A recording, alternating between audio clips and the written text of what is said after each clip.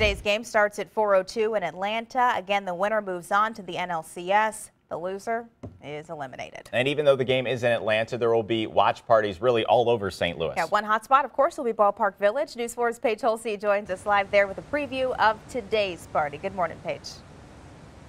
Good morning. This is where fans will flood later today just to be part of that Cardinals game day atmosphere. Ballpark Village here once again hosting a Red October watch party. We stopped by yesterday as crews were getting ready for all the crowds today.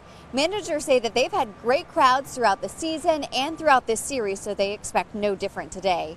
That party officially starts at 3 this afternoon with giveaways, games, and entertainment, but of course fans are likely to arrive hours before that. A couple hours before the game, starting with the lunch crowd. We'll have a good lunch crowd in here, so get here, get seats early. But we'll have pre-game activities, and obviously a lot of celebrations throughout the game, and hopefully after the game as well. We are absolutely hoping for a celebration after the game as well. Now, if you prefer to watch at home instead, the game is airing on TBS. First pitch is at 4:02. We're live downtown. Paige Holsey, News 4.